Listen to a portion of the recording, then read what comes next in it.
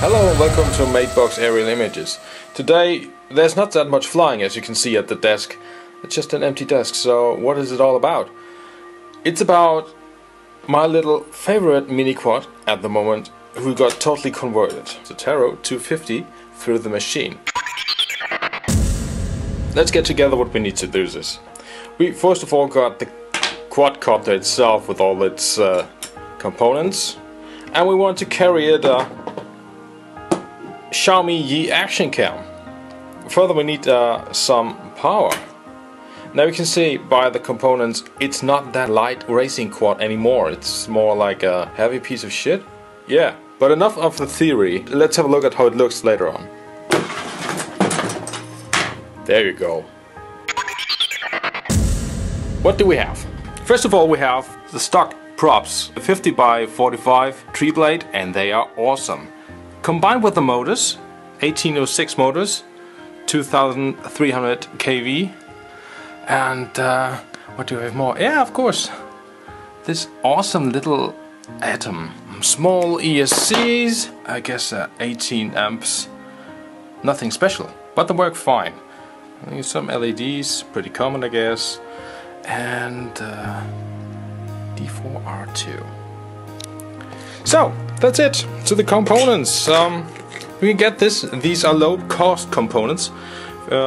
This is my first mini racing quad, and after I got new plans, I just decided to reconvert it to something else.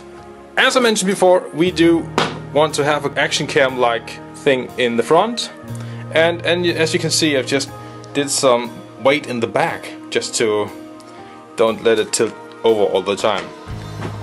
Yeah. Basically, that's it. In the front of the mini quad, you see I've just modded some things like this, because the carbon plate holder didn't just survive my first attempts. So I decided, instead of just skipping over to the next fine carbon plate, which again will get smashed, I just took plywood, and I took a Dremel and just made a little hollow shaft in here, so you just can put it on.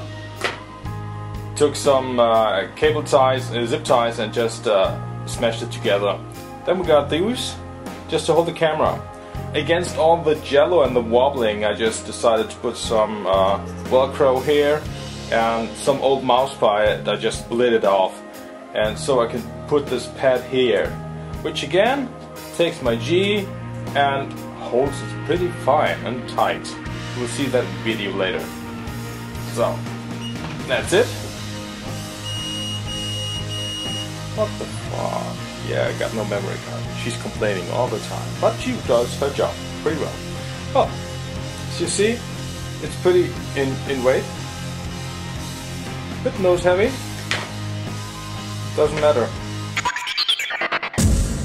Yeah, there she flies. But she's that twitchy that it's a mess, a real mess. Did several test flights, nothing really did work out for me, so I began to tweak the settings.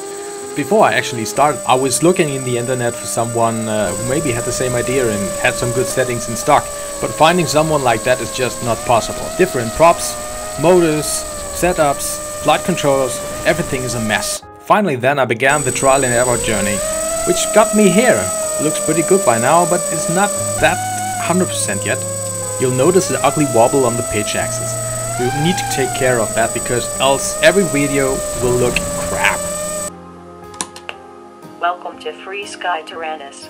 I configured my Tyrannus to hold two flight modes, just to be able to switch between cam mode and normal.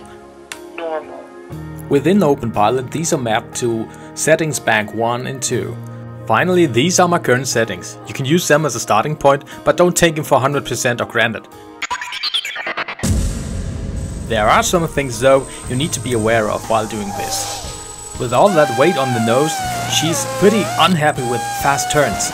You see this in this crash, so don't do that to her, or she'll go down like water in the sink. Are we good? Yeah, we're good. But then again, if you fly her reasonable, she'll be airborne for 9.5 minutes with 1 battery. Time to start up. Welcome to Free Sky Tyrannus. Should we give her a ride? Sure.